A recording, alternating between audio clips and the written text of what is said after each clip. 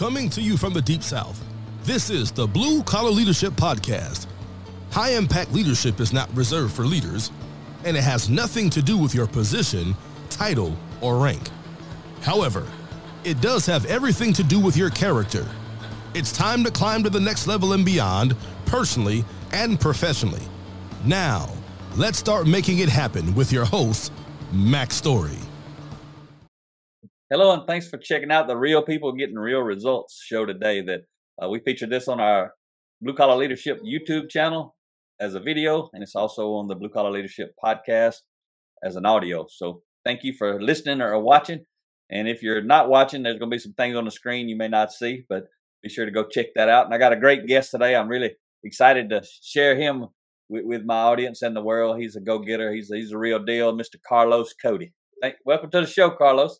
Man, Mac, I'm glad to be here. We've been knowing each other for some time, and man, just looking to add as much value as I can, as you've added value to me. Yeah, man, I know you're a value adder. So do you remember how we even come to know each other, how you discovered me, or tell that story a little bit? I always like people to know I actually know the people I'm interviewing at some level, but I know you pretty deep level. Yes, sir. So man, it started on LinkedIn. Saw one of your posts, reached out. You had your contact information, and I called, and you actually answered. So that's I still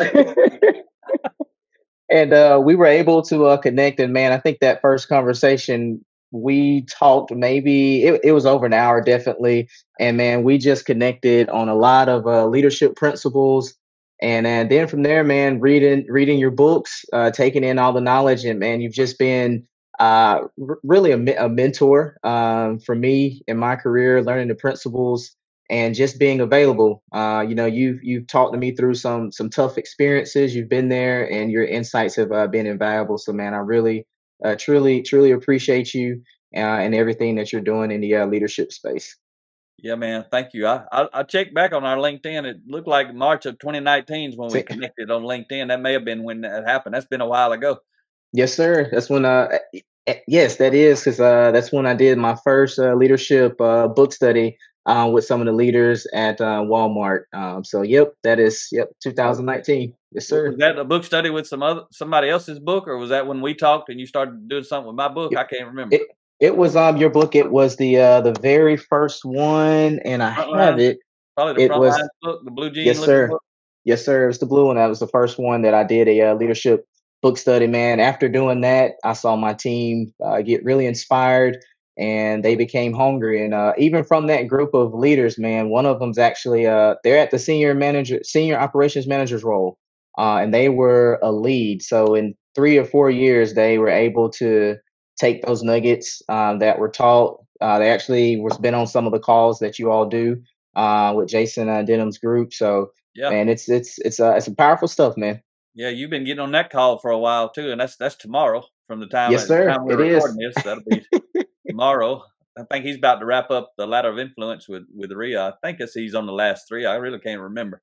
Yes, sir. It's the last one. One of the leaders that joined is taking their team through some of the book studies. So they've been handing out the book to their teams and trying to keep the other wheel running and keep the hungry fed. Yeah, man, that's awesome. So tell me, you reached out to me in 19, but you were already growing. I was just somebody you met along the way during your growth journey. If you don't mind, tell me how you became intentional about your personal growth journey, and tell me how all the way up to today, if you want to just take the stage and start. How did you get started on personal growth and development? Definitely. So I'd say it started just from sports, just playing football, having some really good mentors early on.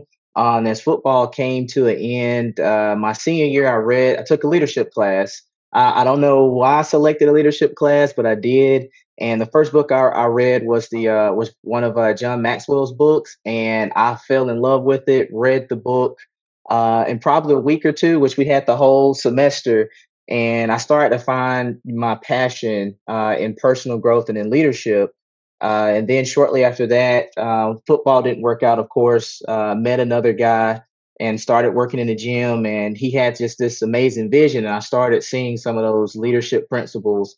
And I said, man, something about this leadership stuff. I need to get some more books.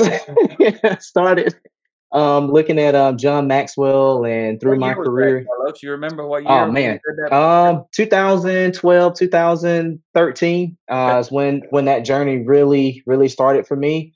And then after that, when I got into supply chain, I was like, man, there's got to be some, some leadership stuff just for, supply chain. And then I was on LinkedIn, and I came across your books. I was like, okay, this is blue collar leadership. Okay, this is what I'm looking for.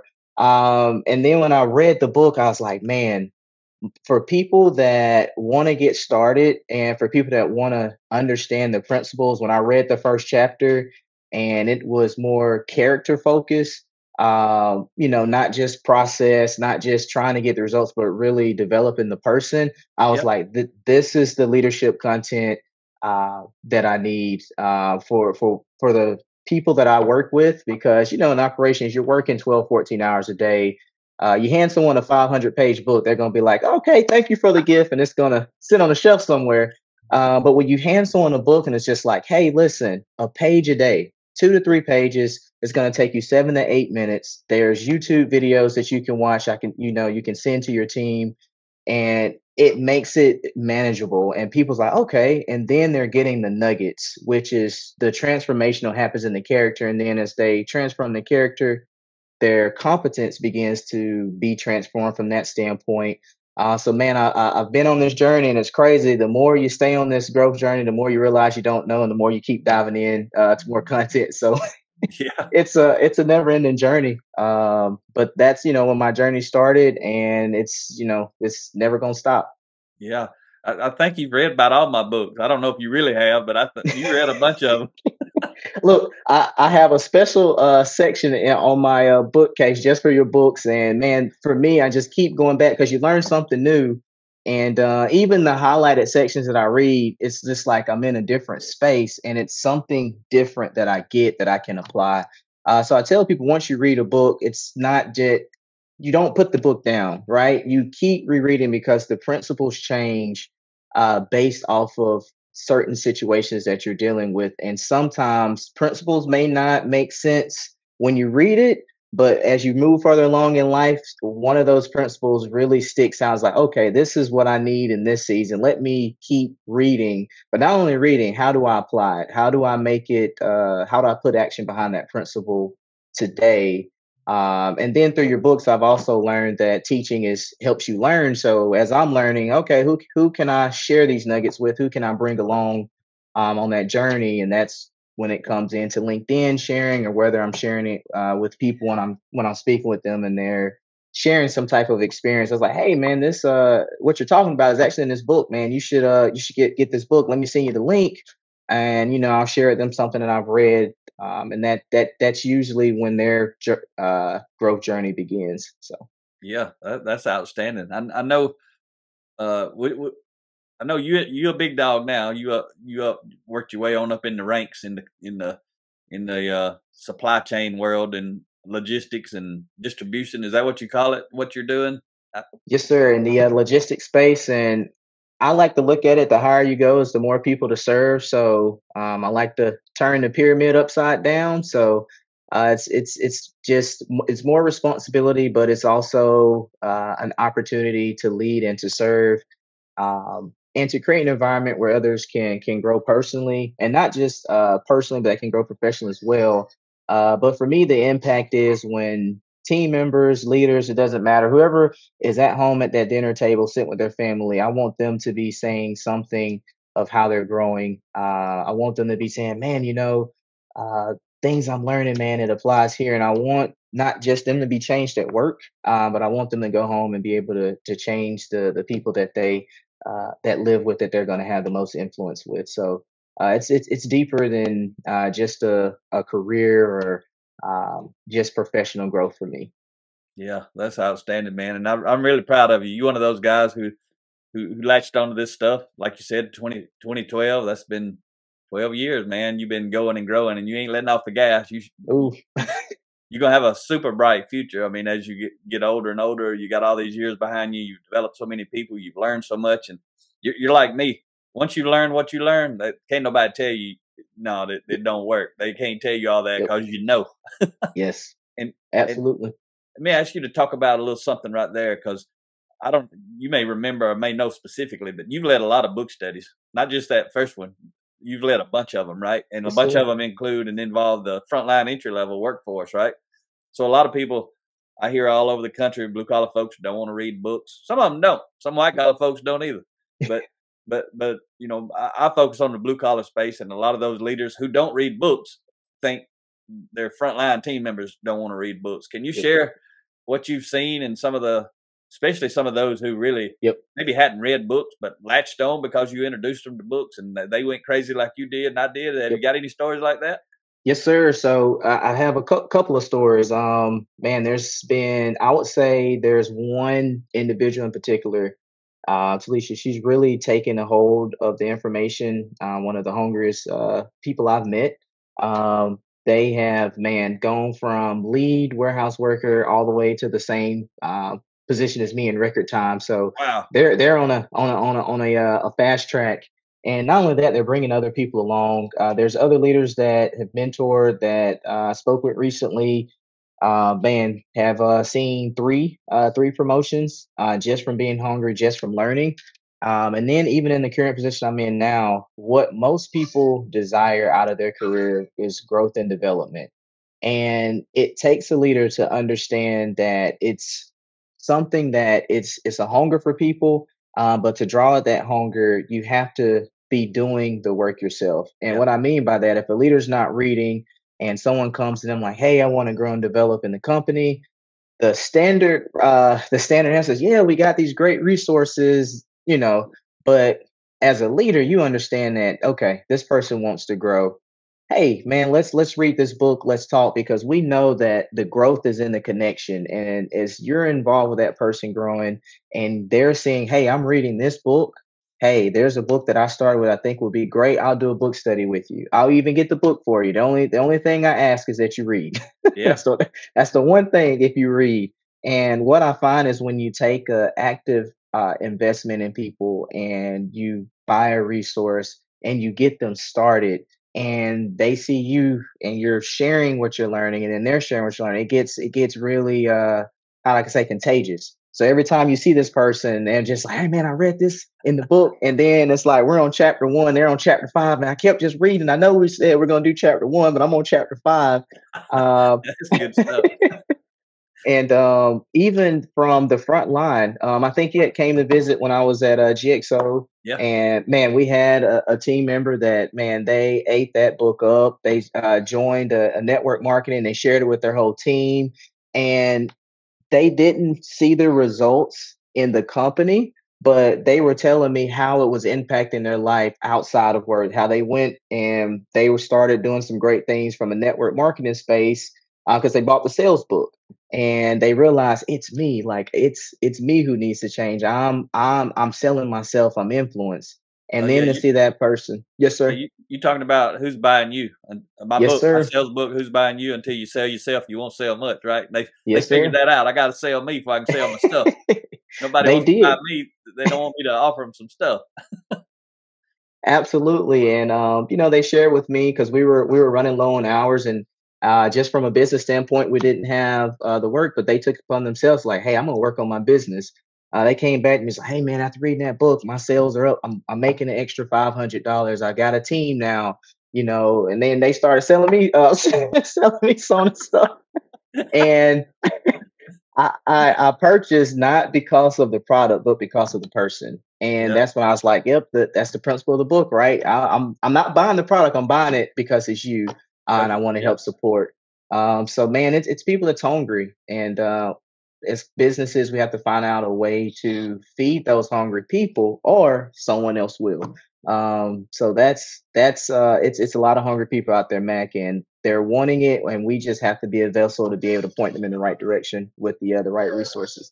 yeah. Carlos, how many people? And maybe currently or maybe somewhere in the past, but what's the most people you've had reporting to you, like below you, not Woo. below you as a person, but in the org chart? The most was Amazon, and it was anywhere from 900 team members all the way up to 1,200 to Wow. 1,500 during peak season. And the most leaders I've had has been a total of 12 um, salary level leaders that have reported up to me. Yeah, man. And so, how have you seen you personally dealing with? Let's talk about those first, the 12 leaders, the ones when it ain't got to be them specifically. It could be any leaders in general. But when the leaders who report to you, how have and you know this very well because you've been there along your journey, right? You've been there the whole time from the time you Yes, sir. started. But how has you developing you helped you lead those leaders better? Man, it's as simple as this. You can't give what you don't have. And if you're not pouring in, you have nothing that flows out. A lot of people ask me, man, how are you writing all this content on LinkedIn? I'm like, man, I'm reading every day. It's How just much it's fun? Mhm. it's like it's not a matter of how much to write. It's like what do I write or what I'm learning. And I also share with people know a lot of the times sharing is helping me learn. So it's a two-part thing. And then one of course one of my favorite book is your lean book. So that 80/20 of okay, yeah, we're gonna talk about process improvement, we're gonna get to all of that, but these first minutes are going to be geared towards a leadership truth. And I try to have those moments with the team where it's not just teaching a process improvement, it's not just teaching a routine or standard, but having those moments of okay, here's our leadership principle for the week. We're going to control what we can control. What does that mean? We show the iceberg. Okay, what's in our control? Okay, what can we influence? And then what are the things that's outside our control? So I think it just comes with as you're learning, you're pouring out and you're sharing with others. And then from that standpoint, you really get to see who the hungry people are. They'll come up to you, they'll make themselves known. It never fails. It's going to be at least one or two people that say, hey, man, I really love that principle. You inspired me. Hey, I want to learn more. And that's when leadership becomes fun, when you have those leaders that have bought in because you just have a different connection because you found someone that's hungry. And then as you keep feeding over a while, man, you get this large group of people that wherever they go, they always remember. You stay connected, and that's how you build a leadership network of people that you're always connected to. You talk every now and then. We at some point someone comes to a challenge, we talk, hey, how are you dealing with this, or how did you deal with that? Hey, this is how I dealt with it. This is where I got this nugget from. And then that journey just continues to grow. But I would tell everybody you can't give what you don't have. So make sure you're pouring in so that you have a well to that flows through you of leadership truths and principles. That's so good, Carlos. You're just awesome, man. I love you. I loved you from the beginning. You ain't never stopped. I just love hearing your story. I mean, I'm really glad you was able to make time to get on the show because anybody who watches this Real People Getting Real Results show, I want them to know you and follow you on LinkedIn and watch what you're doing and reach out to you if they hungry, right? There ain't nothing better than feeding somebody who's hungry. Yes, sir. No, nothing like it. Nothing like it at all. So you were talking about 900 to 1,200 people at that one time, and did you ever go out and talk to the folks on the front line when you have that many people? I know you That is. did. I want you to talk about that because there's a lot of leaders, Carlos. I just made a post just the other day. I remember back when we went to do this leadership development support for this little tiny organization, and I mean there wasn't 10 people working there, and the top leader told me they never. Sometimes they'd go a whole day and never talk to any other people. I'm like, how Man, in a little bitty how? building, man? How does that happen? I know how it happens because that person don't have any care for the people. It's all Yep, management instead of leadership. yep, But talk about that. When you got that many people, how did you leverage leadership yep. to go out? I mean, why did you do it? Why and what did it look like? Man, at the end of the day, I say the people that are going to solve the problems, one, those are your frontline team members, and then it's a leader's job really to create that environment that others can thrive in. So if you're not walking the floor, if you're not aware of the issues, and you're not tending to the team, how are you going to know what to solve? If not, you'll be in the office, think that you're solving problems, you'll roll it out, and the team will be like, why in the world they do this? So, you have to make it a priority. So for me, with a large team like that, I just made it a priority on different days, like different departments. You realize you can't touch everybody, but you start with touching one, and then what ends up happening is you start to speak life in others. You start to believe in others because your belief and how you feel about others, they feel it.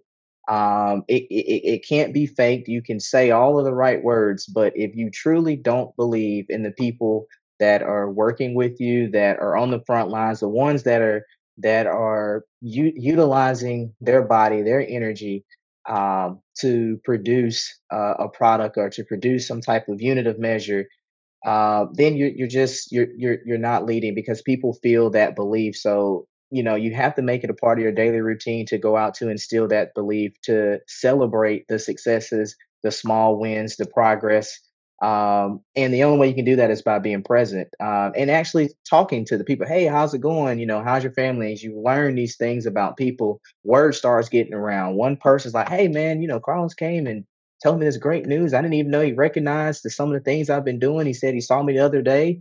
And you give those examples, not just say, hey, great job, keep doing it. No, hey, man, I really appreciate how you went and helped another team member out yesterday. I was walking, I saw that, and I want to come out here to let you know that that's the type of character we want on our team. And I really, truly appreciate it. Hey, what's your name? How long you been with the company? You get into those questions.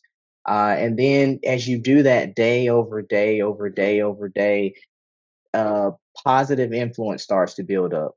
And as you're doing it with your leaders, you start to replicate yourself. And what ends up happening is everything is an extension of your character.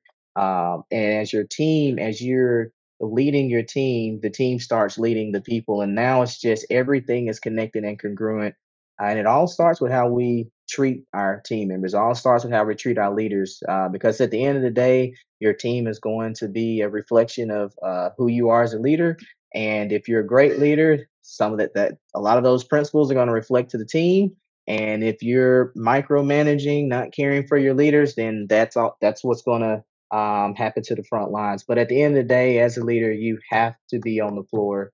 And one other thing that I did too while I was at Amazon was my desk was out on the floor. Yeah, I had man. an Tell me office. about that. That's good stuff right there. I had an office, but I found a way to set up where I was in the middle of the building, so at any Wow. time anybody wanted to, talk to me, they could. And I was honest with people. Like if I was going to a meeting and I knew this was going to be a long conversation, I was like, "Hey, I am going to meeting, but when can I come back and talk to you?" And I actually made sure I came back and talked to that person. So people just want you to be upfront. They want to see you, they want to talk to you, and you need to be in an area where people have that opportunity. I know other leaders are like, well, man, how you get your job done? This is my job. Taking care of the people is absolutely, my job, and I want to be close and I want to be connected. And as I have to step away, you just plan for it. And that just comes with a lot of leadership skills that you learn how to prioritize your time. And the main thing is you have to prioritize people. The only managers that I see that struggle with that is the ones that don't prioritize people. Yeah, you don't have time for something you don't prioritize, but if you prioritize it, you have plenty of time for it. So I'd say that was some of the things that has just led, to impacting the people, but not only impacting the people, on a leadership side, you get your best results for talking through issues with the team. Hey, team, this is what we're trying to accomplish. I know you all have a lot of great ideas, and we want to make sure to give you the opportunity to present those ideas. Here's what we're trying to solve, and let the team go. Oh yeah, we can do this. We can. Oh, I've been doing this, and you hear all their ideas, and people feel heard and understood. And I tell you, Mac, you get to a place where you're like, all right, we got 20 ideas. We got to get started on some of these. Let's keep let's keep some of these because the ideas keep coming because the team realize, hey, this is a leader I can go talk to. This is a leader that listens. This is a leader that hears, and they want to keep sharing. So I would just tell leaders, man, never lose focus of the most important aspect of your business, which is the people. Yeah, you got good stuff, Carlos. You just dropping it out nonstop. Tell me though about I got to know about the desk. How'd you get this when you're leading 9 or 1,200 people, right? And you Yes, got sir. probably got a nice office with all the other folks in the office somewhere. And when you walked in, you didn't have the desk on the floor. That was your choice. Nobody put you there. You decided to do it. How did that thought process? What led you to Yep. that? What was it like? What did everybody else have to say about it? The other leaders, and tell me about that part. Yep. So actually, I found the space on the floor when we were due startup. I realized, okay, everyone's here in the morning. I was like, let me get with my, the equipment team. Hey, can I get 2 screens set up right here and a desk? I want to, be right here. That's like, hey, man, yeah, sure, no problem. So got that worked on. Had my 2 screens. So literally right by startup, that's where my area was, and that became where I would time I would come in. I wouldn't go to the back. I put my stuff in the refrigerator and then it's right to the floor. I would sit up there. I would catch the team that was leaving. They would bring me, hey, this is what we dealt with. Man, glad you're here. Can I show you something real quick? It's really going to impact your shift. Or then I would walk with them and I would just get so much, information just from being out there. But it was just being intentional. It's just, okay, this is where I want my area to be. This is what I want to set up. I let the team know, hey, if you ever have anything and you all need me, this is where I'm at. If I have meetings, I let the team know, hey, I have a meeting. I need to be in a quiet space for this one. I'll have it, but most of the times that is where the team could find me, and if they couldn't find me there, I was, on the floor, because I was getting just as many steps as my team, as my manager. 14, 18,000 steps, man, a day at work, just walking around, engaging with the team. And that's I made it my part, and I got a lot of that from just books I've read. Like one of the things I'm doing now in my current position, if I have five cards, I walk around. I was like, all right, who can I write a quick note, a hand card, and I've done it. And I always make sure on those cards I add something. Like one of my leaders has 3 daughters, and I made sure on that card it said something about you all should be proud of your dad. He is doing an amazing job, an amazing leader. And he, every day he comes here, his why is you all, and making sure that it's something personal, and just hand those cards out, just being intentional. Like, okay, I'm going to hand out five cards this week. The personal touch goes a long way. But man, it's just nothing like being on the floor in the action. Now, some of the people didn't like that I was on the floor. There's a thing that goes around that, hey, leaders, you got to separate yourself from the people. You got to be, I ain't buying that one. you need to separate, and managers, we have to stick together. I'm like, well, I might have a management title, but I know better. And I'm glad you do. leadership is about influence, and I can't influence people that don't see me. I can't influence people I can't connect with. And at the end of the day, yeah, I could lead with the iron hand, but time I walk away, all right, forget what he said. We're gonna keep doing what we're doing. Yeah, that's true, man. That's how it works, right? It So is. so tell me, you ain't got to, obviously, knowing you ain't got to say where, when, any names, and you ain't even got to say anything if you don't want to. You say, I skip that. But have you? I lead and mentor a lot of folks like you, the real go getters, the people who understand leadership, not management, right? But I know I hear a lot from a lot of folks that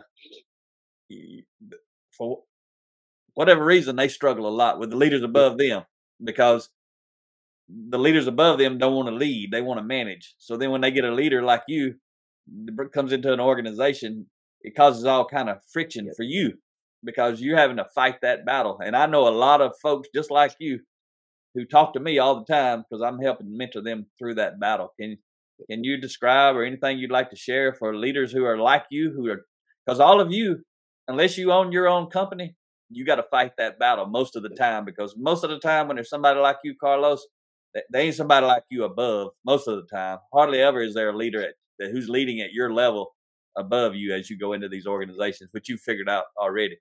And so can you share some of your struggle, give somebody some tips how to deal with that, who maybe they're just starting out, maybe they're a team leader or a supervisor, entry level, and they just latched onto this stuff and they don't know what's coming, do they? Nope. They think, man, this is awesome. Until they get squished by a manager up above. Share something about any of your journey related to that. Yep. So I would say the first thing is always take complete ownership. And what I mean by that is at any given point, you're not dealing with another person. You're dealing with the man in the mirror, which is yourself. So it goes back to that principle: control what you can control. Once you get into leadership stuff, you begin to have a confidence in who you are, what you stand for, your values, and there's some things that you can't compromise on. But at the end of the day, you in a leadership position, you're also a follower. So you have to lead with respect. That means you do need to respect whoever is above you, as long as it doesn't cross those values, and you have to be okay with those consequences. If someone has a micromanaging style, fear-based leadership, and that's not who you are, you have to be okay with being true to who you are, being authentic, and having a conversation. Is a very tough thing to do, is having that conversation, because at the end of the day that person does have quote unquote control over how you kind of progress in your career. But if you're standing on values, you're standing on principles, you have to be true and just understand that when you in those situations, and you're going to be in those situations if you're reading Mac's book, or if you're reading anything on leadership development that deals with character, you're going to deal with that. And all of Matt books teach you how to navigate that. And then you will find out that as you become that person, you'll become higher desirable and you'll have options. Yeah. So you will never be tied to poor leadership. You'll never be tied, because at the end of the day, regardless of who's ever at the top, every company wants a leader. Why does every company want a leader? Because they want what leaders do, which is deliver results. Now, if you find a leader that understands leadership principles, they'll understand that how you deliver results is not by management, it's through leadership. And you'll find yourself in a really great situation where your opportunities become endless. But when you're dealing with a manager or with someone that has just different viewpoints, you serve, you stay humble, you stay respectful. You don't, well, I know leadership. You do what you need to do, and you control what you can control, and you try to influence. Hey, I'm reading this book. Maybe you want to read this book too. Hey, but after a certain while, if you realize that, hey, I'm not making any headway. Hey, this isn't working, then that's when you need to take control of your career. You need to take control of your options, and you need to start assessing, hey, maybe this isn't a good fit. Maybe this isn't the right, not the right organization, just maybe this isn't the right leader that I need to be under. Because one thing I have realized is that the leadership at the top is what's going to flow down, and you can control the impact of your team. But at the end of the day, when it starts coming down, and now the whole team chemistry is off, because of one leader's decision to lead with fear of micromanagement. It creates a toxic environment. And sometimes the best thing that you can do as a leader is to choose to walk away from what's toxic and find something that is going to align with your leadership. And that gets into some other stuff, man. Me and you have talked about, Mac. You got to become good at interviewing the people that are interviewing you, Yeah. Yeah. because people can talk culture all day. We care. We want to help you grow. We want to help you win. And it's like, whoo, that sounds great. And then time you get in, you realize, like, okay, They don't what know what they was talk about. That's the truth, ain't it? it's, it's, it's like what was stated and what's actual is two complete different things. Okay, it sounded good, but that's not the case. But just make sure you interview the person that's interviewing you, and to try to put yourself in the best situation.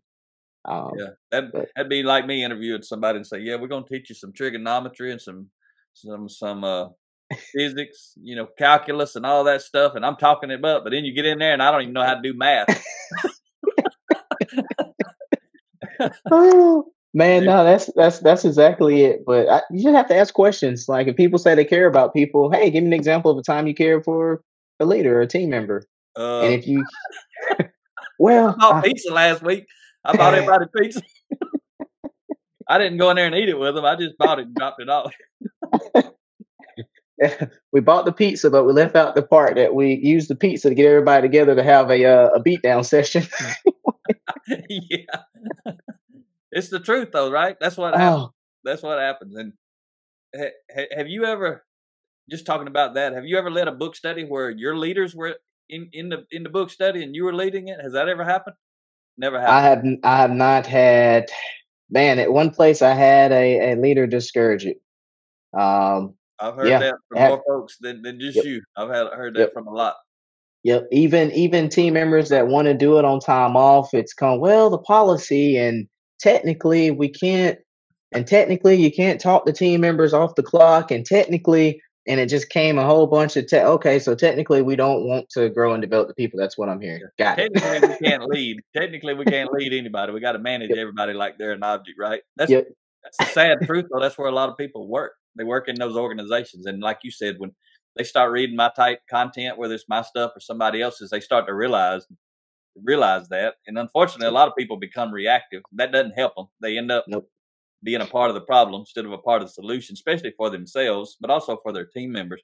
But I want to ask you before I forget about it, and we still got plenty of time, but you mentioned my lean book. And for those who don't know about that, it's called Blue Collar Kaizen, Leading Lean and Lean Teams. Ria's got the link to the screen. You can go check out any of these books we've been talking about, Yep. bluecollarleadership.com/download. But Yep. that book, you've told me many, many times that book's your favorite book. But I wrote that book for anybody who don't know. I wrote it. I was a lean consultant, right? I led over 11,000 hours leading Kaizen teams through process improvement. I wrote it for people like me who are leading Kaizen events. And you've never been a consultant, or that's not been your job to physically lead Kaizen event every week after week after week. But what even caused you to read the book? And then what was it about that book that Yep. you latched onto? Because I don't know, did you just read it because you read my other books and you liked them? You're like, what is this book about? Or tell me about why you even read it. Man, so I love process improvement, and not just from a standpoint in the business. I look at that book as it is a transformational book for anyone wanting to lead a team. And what I mean by that is, as a leader, you're a problem solver. You never ever stop problem solving, and the higher up you go, the bigger the problems, the bigger or the better your problem solving has to be. But at the same time, the higher you go, the more removed you are from the problem and the issues. And that book to me is not just a process improvement book, it's a people improvement book. It really teaches you how to delegate. It really teaches you some of those skills that you need to learn, because at the end of the day, as a leader, the most important thing that you can do, or your greatest return, is going to be in the people that you develop. And when you're able to teach and train people how to, one, improve their self, their character, and their competence, because that character is going to drive the thing that every business talks about but just doesn't quite understand, which is culture. And I tell people culture is a very intangible thing that drives very tangible results. And what I mean by that is the culture. I know people may have seen the quote, how do you feel when you know you're about to go into work for the week? Is it a good feeling? Is it an anxious feeling? Is it, is it a positive or negative feeling? That is letting you know the culture. Now, that's not something anybody has done, but it's something, it's a feeling. It's something that can't be measured, but it carries so much weight. When people feel inspired, when people feel motivated, when people feel that they're excited about the workday, they know there are going to be challenges. There's no other things they're going to do they don't like, but they're genuinely excited. That's culture. And that book, to me, helps me understand how to shape that culture. It talks about setting intentions as a leader, which I think is so important. Oftentimes we just show up, go to our meetings, and whoo, what a day. I was busy all day, but you look back, it's like, okay, what did I get accomplished? Who did I impact? Who did I empower? Who got better? Did anything even change because I was there for the day? And that book really shows you how to do that. And I would advise that anyone that's in a leadership role, leading a team, there is not a better book I can find that has all of the principles and everything, the key things that you need to not only lead a team, but to really improve and help people transform, and then help people to solve problems and help other leaders lead their teams, and that's why that's one of my most favorite books. It's just I just actually finished it up last week. Again, though, right? I did Yeah. again, again. Yeah, I'm because I wanted to make sure the audience knows, not you just finished it up the first time. Again, I keep going back to it. Man, it's a very impactful book, and I get something different every time. And for me, this time it was really about, okay, what intentions am I setting for the day? What intentions or priorities am I, giving the team? And then, hey, here's what we're trying to accomplish, and leaving that how up to the team. And then I kept sharing with the team the character and competence piece.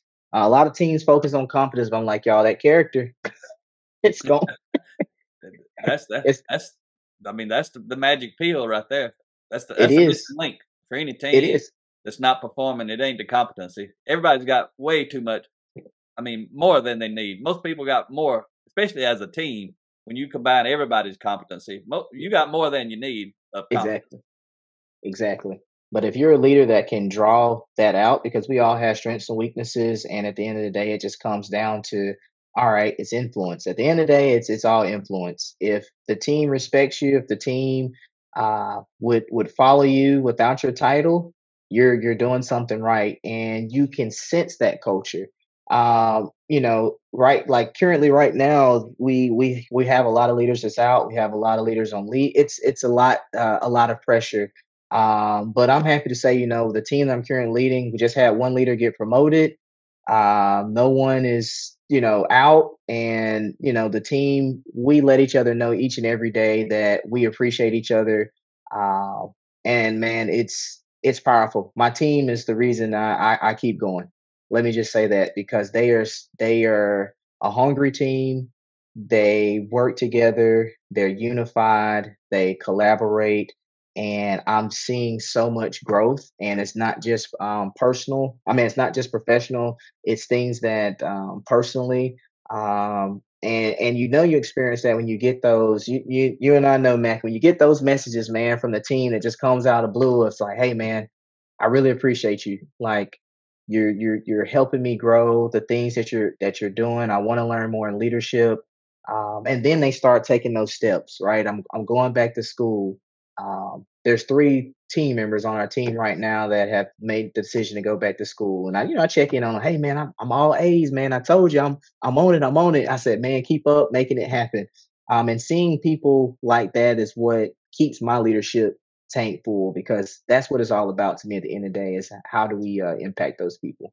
Yeah, you said something there I want you to touch on, and again, just share much as you want. But you talked about the personal side, and I know you used to reach out to me quite often. You was always you got your new little boy now, but you had your nephew before, and I remember you were leading him through book study. I think Yep. using my book, 10 Foundational Elements of Intentional Transformation: How to Yes, Become Your sir. Best Self, and I even got him on the phone and talked to him. Can you share, if you want to, if you're comfortable with it, sharing you know your role in his life and Yep. how, because he seems to be an exceptional young man, and that's Yep. because of your leadership at home. Talk about Yes, that sir. personal side. That's just a great example if you can share it. Yes, sir. So, man, we've had Devin, my nephew, maybe four years now. So I will Meaning say he lives this. with you full time. Yes, sir. He's with us full time. Yep. He is actually starting on his football team. Didn't play at all last year. One of the things that really been working on is just mindset, his belief in himself, and I'm just avid on. I'm gonna do it. Watch. I'm gonna be try to be the best examples I can be. So I try to make sure he sees me reading. That when we're in the car playing some type of motivation, some type of nugget, so he's getting things, and he's starting to learn. So we're also a part of another group called Iron Sharpens Iron. That's just through our church that we go to on Saturdays. It's really helped. But I say the biggest thing is realizing that it takes a village. And what I mean by that is also understand that as an uncle, I'm not a one stop shop, meaning there's other men that needs to be in his life. There's other men that need to coach him. There's other men that need to speak life. So one of the things that I've just been trying to do more of is just get him exposed to as many people as many different things as possible. So the things that I try to influence him on, if he hears it from someone else, is different. I can say something 30 times, and then a friend of ours can say, like, hey, man, you need to do that. And he's hooked. He's like, oh, yeah, yeah, yeah. And I'm like, I just said this. I know. I said, I just said this. You didn't get it from me, but it's just He understanding wasn't that. paying no attention when you said it. But hearing it from someone else, it's a difference maker. And then even with my son, just trying to speak life. Words are so powerful, and even though he may not understand, I just try to make sure I'm telling him constantly, I love you, I'm proud of you, you're going to do great things, you're a leader. And I just want to keep, How old is he now? man, 3. 3. He's Won't be 3. long though. He'll be ready for some 7 Habits for Happy Kids. Do you know about that book, Carlos? No, I don't. Yeah, you need to get Oh, that one. 7 Habits of Happy Kids. Yeah, it's like a big picture book. It's meant for, I think, 6 years, and up when they wrote it. But today it might be ready for 3-year-olds. they learning so much faster the kids are, and especially with a parent like you. And I've never met your wife, but I'm sure she's got to be exceptional to be hanging out with you and you hanging out with her. Y'all got something special going on there. I'm sure. Yes, sir. She keeps books. Like each night she's reading something to him, a picture book. Like he's getting in the habit. Like he gets in bed, he's grabbing his book, and he's definitely engaged. So we just want to pour as much as we can, and at the same time realize like, hey, nothing can be forced. All we need to do is just guide, create those opportunities, and just expose them to as much as we can, and just love them. Yeah. Yeah, that's good, man. You got to get that book though and get it. I mean, you may be ready to start using it. I remember I shared with a maintenance guy in Texas one time about that book, and it was sometime later. I don't remember how long, but I remember the day I was in my garage at home, and he called me up on a weekend, and I answered, and he was in tears, man. He said I started going through that book with my grandson who was 5 or 6. He Yep. said, and I had been actually a lot of the Kaiser book that Blue Collar Kaiser, a lot of those stories that I tell in there was when I was supporting that guy's company. So a lot of he Nice. was involved. I call the maintenance team tip of the spear. The maintenance team, they were bought in. They were helping us make all that stuff happen. They were gung ho. Nice. They loved the leadership. They loved the lean, and he was one of those maintenance guys who helped make it happen. But he said, "Man, I started doing that." He said, "I got a relationship with my grandson that I didn't even know I could have," and he just latching onto this, and he valued those principles so much that when he started sharing that 7 Habits for Happy Kids book, he didn't have any idea he could teach, impact the young kid's life with those principles. And then they got 7 Habits for Teens too. That might be another good one for your nephew. And Rio talks about it a lot. She likes, 7 Habits for Teens. And John Maxwell's got Sometimes You Win, Sometimes You Learn for teens. If you didn't know that, he's got a teen version. So I share those things with you. And if y'all watching, if you ain't watching and you listen to the podcast, the whole time I've been talking, Carlos doing what Carlos does. He's taking notes. He's writing these things down. He's going to get them ordered. That's what high impact people do. Them things will be ordered for the end of the day. No, Carlos. I am definitely going to order, man. I just ordered some smaller books, which I've got right here. I want to go through some of the John Maxwell smaller series books, just a lot of nuggets. Yeah, man. And then I think, man, I'm about to go back through in the morning, which, hold on, I need to grab it real quick. This book here, you got a special place on my bookshelf, so it's easy to grab all of them. Look, I recognize some of those. Which one you missing? You done read about all of those. Are you actually missing any that I need to send you one? I think I have all of them.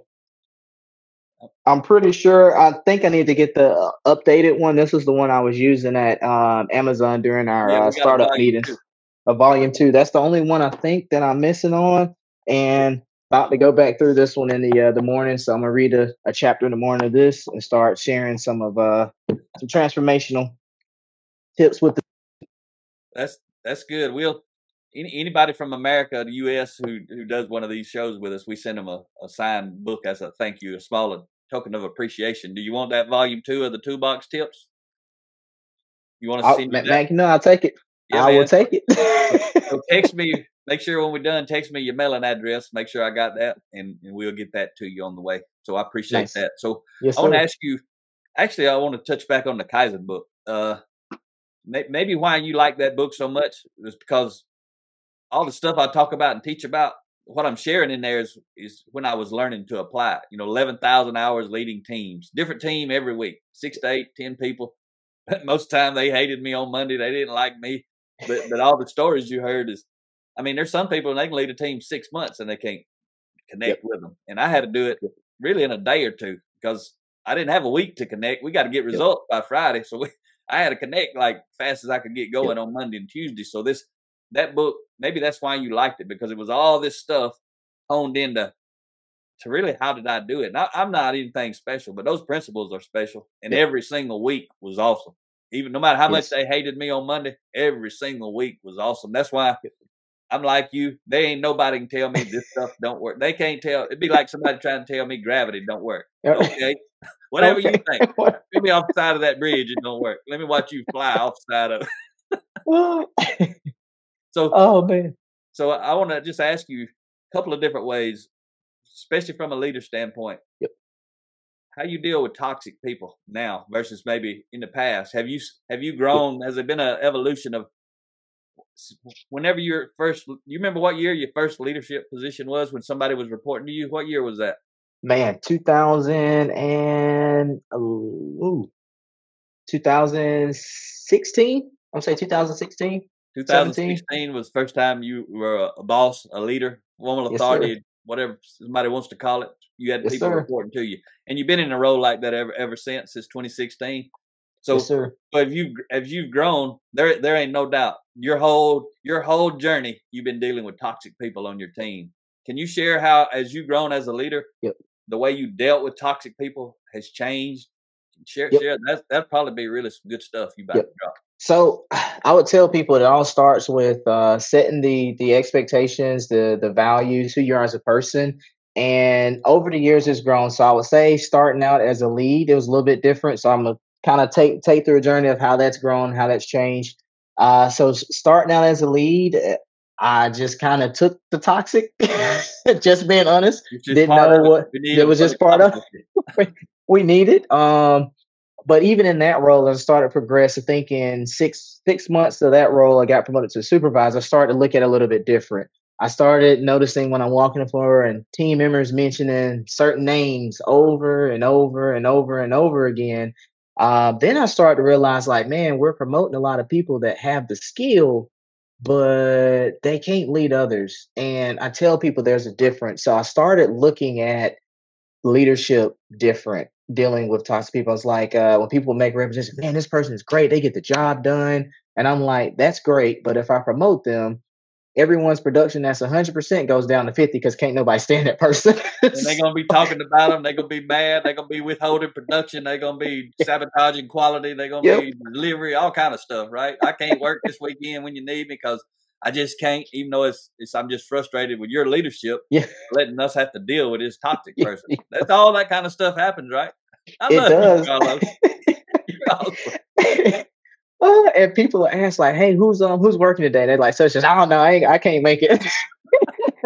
And then you just start to know these trends. So then you have to have those tough conversations, and tough conversations can be done in love. It's just, hey, this is it, it's just like a manager would manage, I guess you can say, but you just say, hey, this is some of the feedback I'm getting back from the team. This is what we're hearing. Here's the values that we want to have. Hey, I have a resource. I want to help you. I see the potential in you. Now you're speaking to belief. You gave the feedback. You gave that I guess you can say that hard little woo. Oh man, that hurt a little bit. But as a leader, now it's just like, I believe in you. Now I can't make you do anything, but I want you to let's set some time. I want you to take this. Let's read. Let's talk through it. And as we talk through it, I want to help you come up with an action plan or game plan of how we can improve. Now that person has a choice in that moment. They can either take the feedback, not take it. They can start to act and read. Now, if that person's willing, I'm willing to work with them. But if they can't do this and we can't read and we keep having the same issues, it's my role also as a leader at that point to say, hey, this is not, maybe an opportunity that's going to work. And you you go your separate ways. But at the end of the day, it's your job as leader to make sure that the culture and the environment is protected from people that are, choosing to, I guess you can say, be toxic and choosing not to lead, but manage people. So at those situations, you can go your separate ways.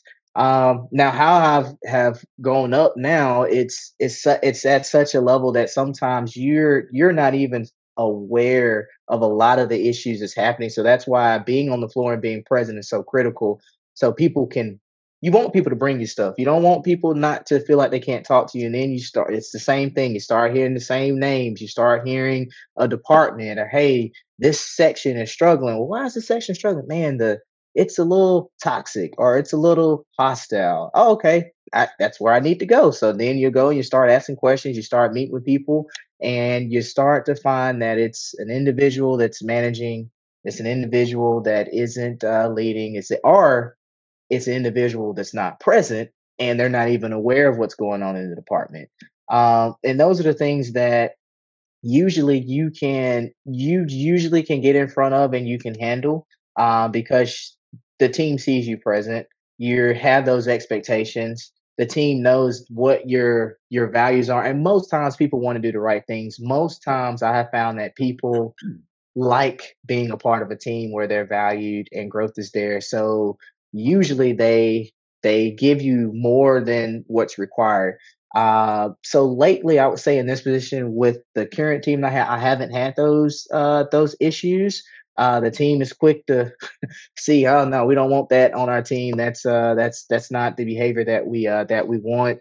And we have the conversations and we keep going. But as a leader, if you're creating that environment, most people want to do the right thing, and most people will get on board. They just need a little motivation, a little help, and know that, hey, I believe in you. You can absolutely do this, but we do have to get these things corrected, and I'm going to be there to help you. I just can't do it for you. You're going to have to, take some initiative and do it. But if you're willing to do it, I'm willing to continue to work with you. And that's just people letting people know that it's character, it's over competence. Now you got to have some competence. I'm not saying you don't have to have competence. You got to have that. You got to have it. But as you get to know people, you just might say, hey, this is not a good fit, but hey, this thing over here, I think you'd be really good at it. Let's move you over there, and you'll move them. And then that person that was average becomes exceptional. And not only exceptional, they start doing the same thing you did with them, and that team starts to become exceptional. So that's usually how I kind of go about handling, things within my control that I can control. Now, if I have something that's toxic above me, I influence as much as I can. But over the years, I have a lot of options now. That's where you got to have freedom. I have freedom of. One option, and folks who don't know me or hadn't read my books, the option that Carlos and I are talking about is the option to fire the boss, which means, I mean, everybody's got it, right? A frontline person can have that, a supervisor, a manager, engineers, customer service, anybody in life needs to set up their life so they got freedom and options. And the one option is to fire a bad boss. And it don't mean you have to leave the company. You may stay in the company, but go get a different boss in that company, or you may have to leave the company. You may start your own company, but freedom and options, life's good with freedom and options, Carlo. Yep, it is. It is. And I know we asked that question before about dealing with toxic. I do want to encourage people, if you're in that situation right now, do not stop being yourself. Do not have the mindset of, I'm not going to work in excellence, because that's only going to hurt you. Always have the mindset of, I'm going to work in excellence, not because of who I serve, but because it's who I am as an individual. There you go. And also realize that you're dealing with the man in the mirror. So even in a toxic situation, you're learning one, what not to be as a leader. That's number one. And two, there is something that you can find that person may be giving you feedback or maybe give you something, but if you remove what is negative, if you remove what's meant to harm, there's something in there that you can take and that you can say, hey, you know what? Even though all of this might be negative, that's one thing that this individual did say is something I can work on. It is a gap. It is something I can improve on. And you take that, and in your mind, you just continue to work and know, thank you for that. You're promoting me to my next opportunity. So, That's right. You get a lot of education in there, right? And the key thing a person's got to do is remember everybody else is watching me. That's why I teach yeah, in the Frontlines book that you're working for yourself. If that way you're the same quality individual, no matter if you got a bad boss or a great boss. yep, You're going to be the same, right? yep, Where you do it may be different, but how you're doing it's going to be the same no matter where you at. So that's great, share. And we pulling up on the hour time frame. I was going to ask you real quick if you can share when you've gotten rid of a toxic person. Have you How have you seen that team respond to your leadership? Because they've been waiting on you to do it. You know yeah. that. Whenever a leader gets rid of a toxic person, everybody's like, finally. Why did it take them 2 years or 1 year or 5 years or 6 Oh, months, right? What yep. what have you It's seen? Have you seen your team respond to carry the load kind of thing until yep. you either replace them or I've heard a lot of leaders say that when they got rid of a toxic person, finally, the ones who fought it forever, when they got rid of them, they never had to replace them because the team stepped up. Have you seen those kind of Yep. things?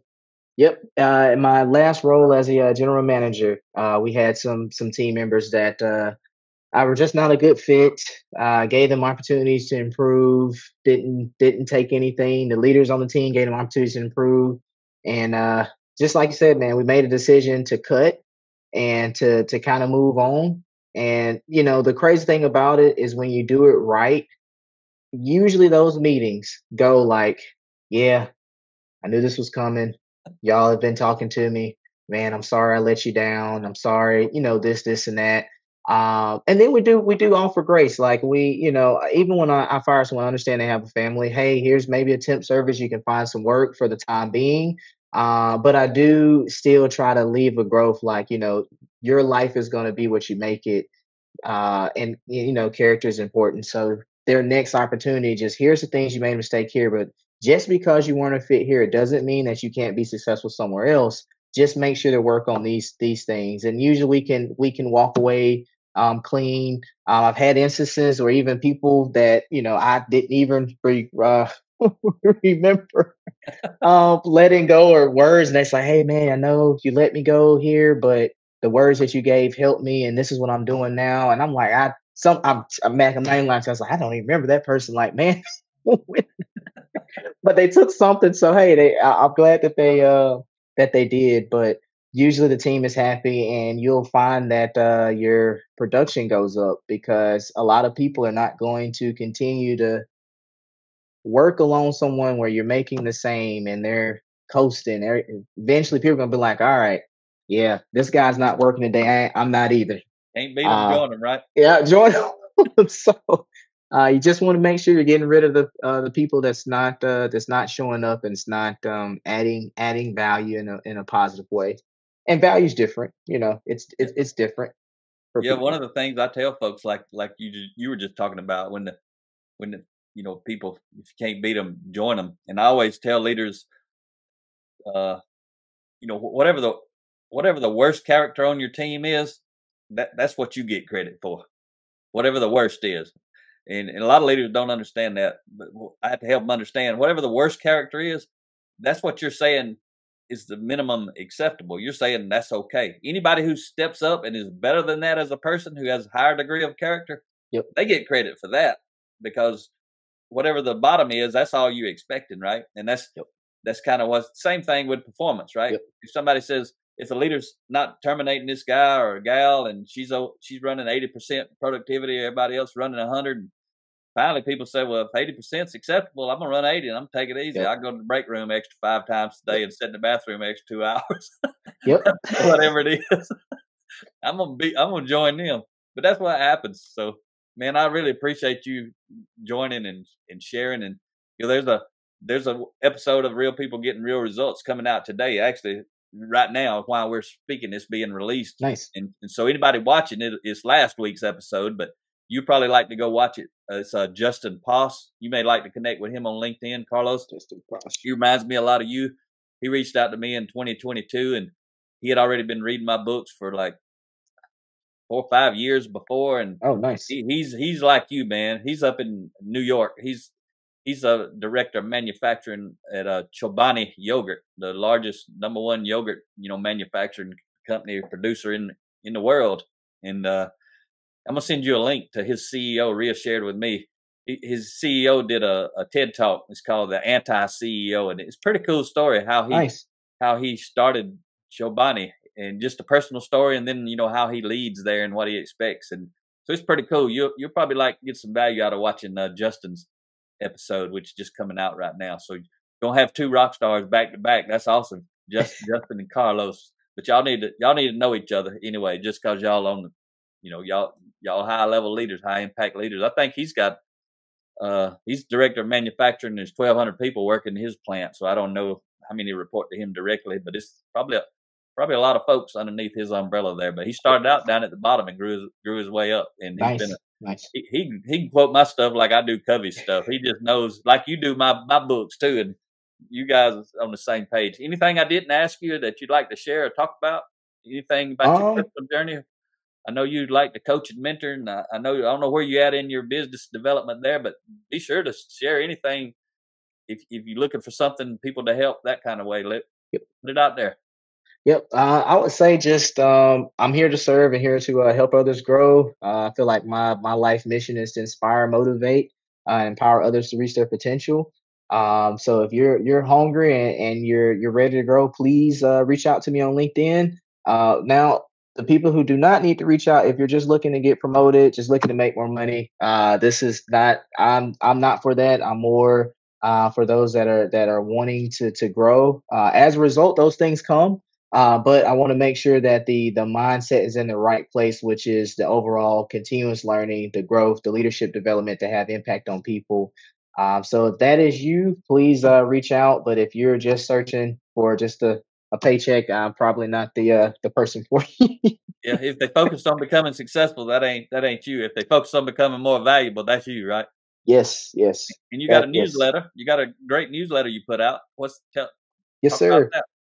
So I have a newsletter, and pretty much on that, I am sharing just leadership lessons. It's all centered around leadership, helping you become the best leader that you can be. Do those weekly. That's on LinkedIn. I have a podcast I'm trying to get back up and running. So podcast is 2 parts. On Sundays, I'm looking to share some biblical truth from the Bible, and then outside of that, I'm looking for that podcast just to add as much value on some leadership truths, insights, things that I've learned along the journey, and just to help you reach your potential from a leadership and personal growth journey. But at the end of the day, it's to inspire, motivate, and empower us to reach their potential. That's what my life is, and that's the legacy I want to leave. That's phenomenal. And you talked about when you do this work that you've done, that I've done, you ain't focused on making more money, but that's a byproduct. That's a natural byproduct. That's a natural byproduct. Can you share, if you're willing to, not, it ain't got to be exact dollars, but can you share like multiples or percentages from the time you first read a leadership book to now? Has your income went up 1 time, 2 time, 5 time? Are you even aware of that? Have you thought about it? So I will tell y'all this. When I first started, my first lead job was $13 or $15. My first promotion was like 50K. I started reading your books when right before I left DHL to go to Walmart, and that was a 30 or 40% increase. And then from there, man, it's been going well into the 6 figures now. But I would say this: the growth started in 2012. I didn't see the impact of it. Sometimes you that do not get discouraged with, I read a book, I'm about to get promoted today. It does not work like that. But what does happen is the compound effect will happen to where that jump from DHL to Walmart was one of the largest increase I had. And it was life-changing for me and my wife at the time. We were trying to buy a house. That job allowed us to do that, down payment. First time, I'm going to share this story. We got plenty of time, man. Okay. Okay, so when I was at DHL, I didn't know my value. I didn't know my worth, right? I really didn't. I was just so excited. I was learning. Then my mindset changed, and I realized I was training other people in the same level, and they were making 15, $13,000-$15,000 more than me. And I'm like, man, hold on, something ain't right. I'm training, people that's making more. So at that point, I started entertaining because I already had people reaching out to me. I was doing little things on LinkedIn, not a lot. But Walmart reached out. I said, you know what? I'm gonna go and entertain it. It was literally the building right in front of mine. Went there, had the interview, longest interview I ever had, 5-hour interview. We were walking, and I was just being me. I was talking to team members as we walk. Hey, how's it going? Hey, how's it going? We were walking. I was picking up trash, putting it in the trash can, and we got to the end, did the interview, and literally the next day, I got the guy called me. He's like, "Hey, man, never made an offer this fast, but making an offer to you."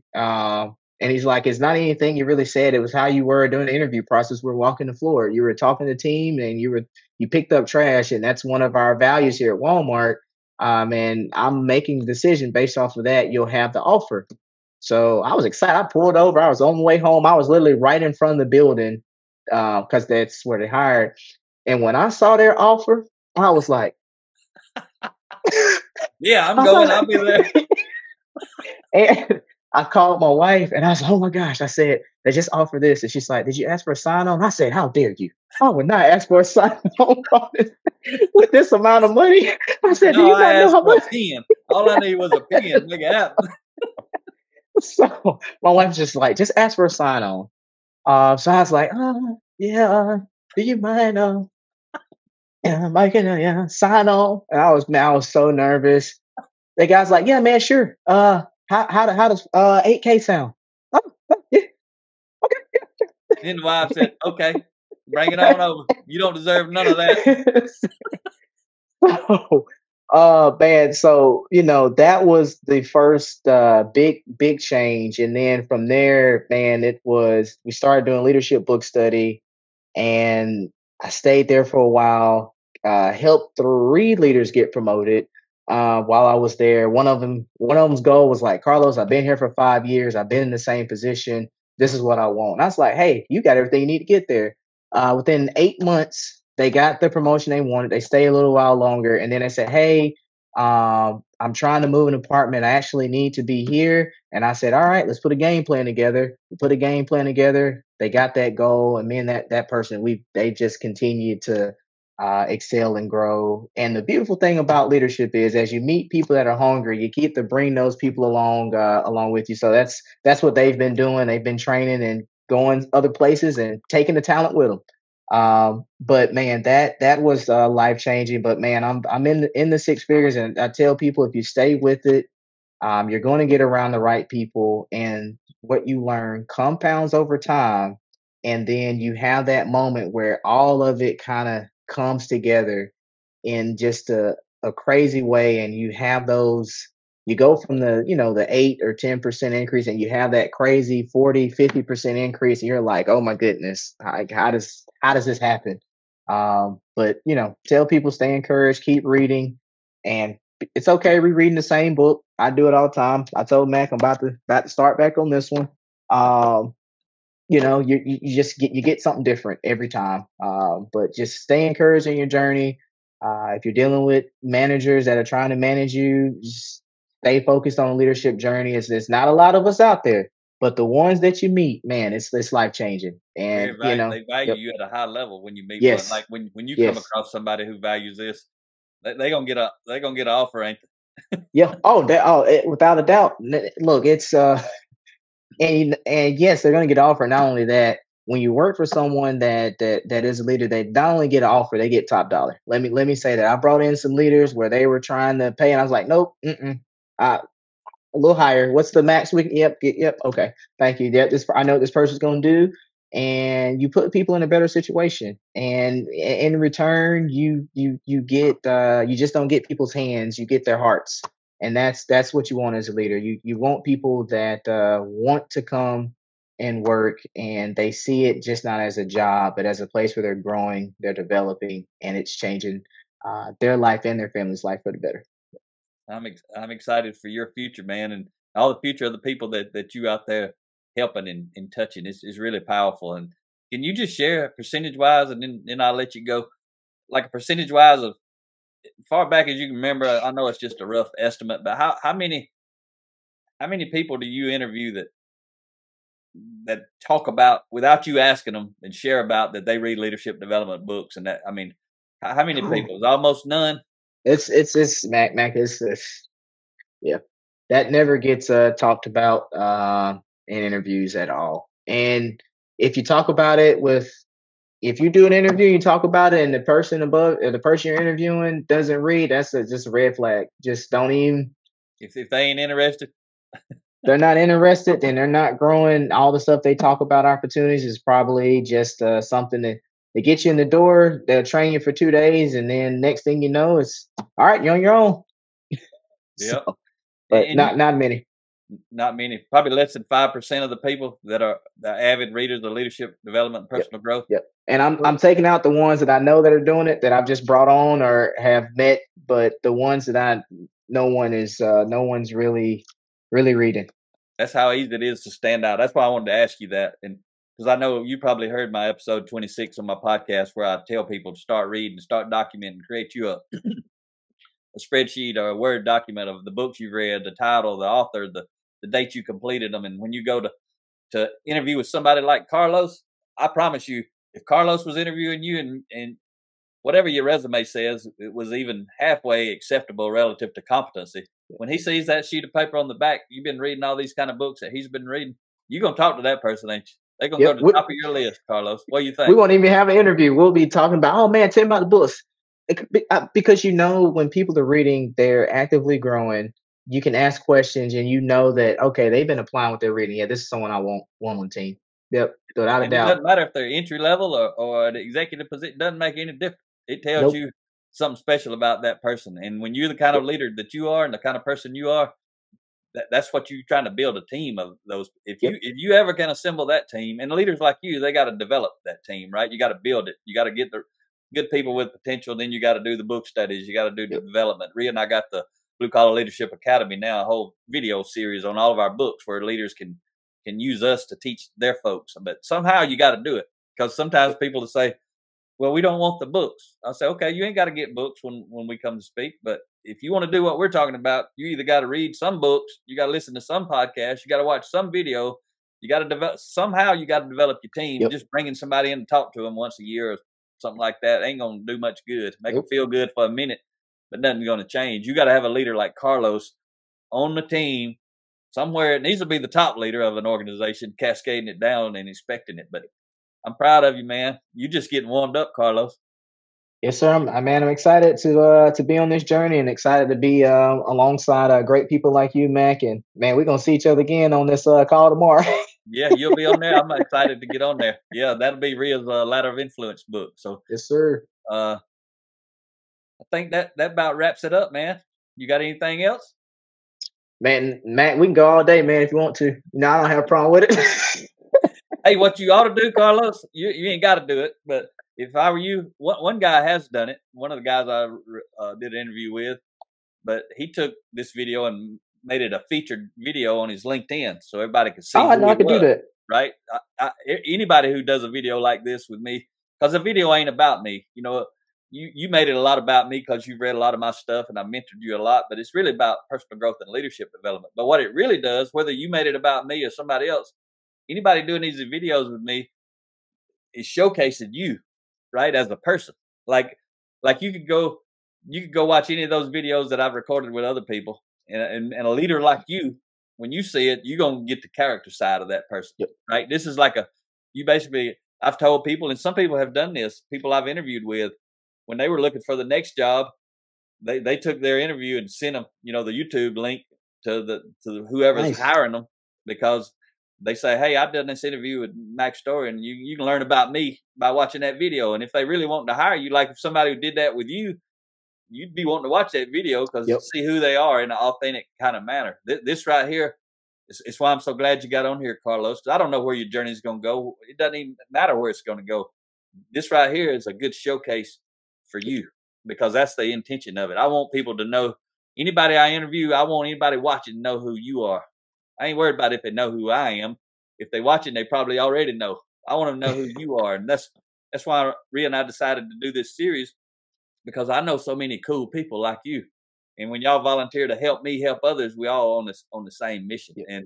And I still got a lot of people lined up. It's taking me forever to get all these folks, but it's pretty cool. I always recommend all of you, anybody watching or listening, connect with these people I'm interviewing on LinkedIn. Get to know this whole lineup of people, because all these people I'm interviewing, they're going somewhere, sometime. A lot of them already come from a long ways from where they used to be. So I look forward to seeing you in the morning, Carlos, on Jason Yes, Denham's sir. call. And anybody don't know Jason Denham, he was episode 1 in this series, so you can go back and watch the interview with Jason. Anyone listening, you ain't got nothing else, Carlos? Man, I think that's I think we covered it. Covered about just about all of it. All we can squeeze in without going all day, right? We could go all day. We could.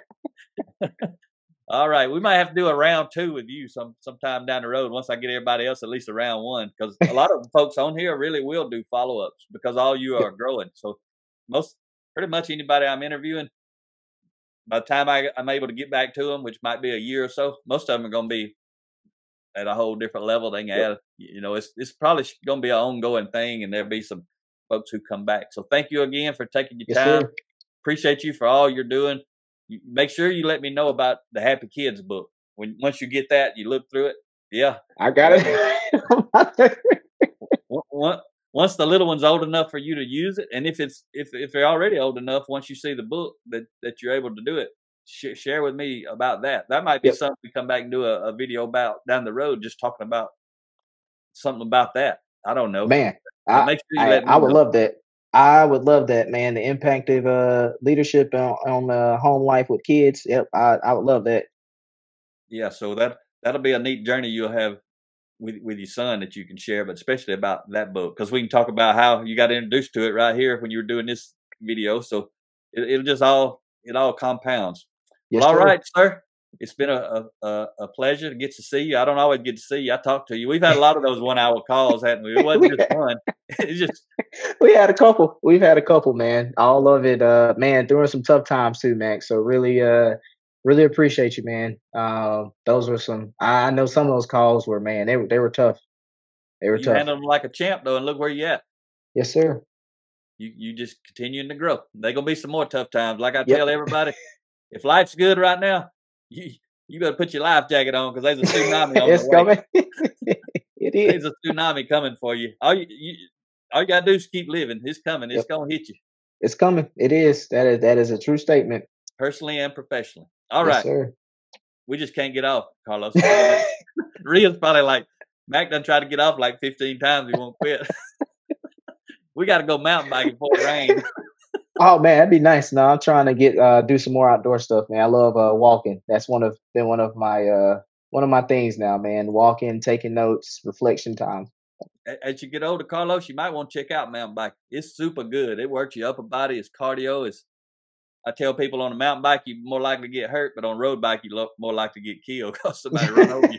Yeah. You might wreck a mountain bike, but usually it ain't too bad. And but mountain biking is phenomenal fitness, because it just keeps your heart rate up, and Nice. It's phenomenal. I love it since I've been able to get back into it. But a lot of people, that's where I met Greg the other day on the mountain bike trail that I was telling you about earlier.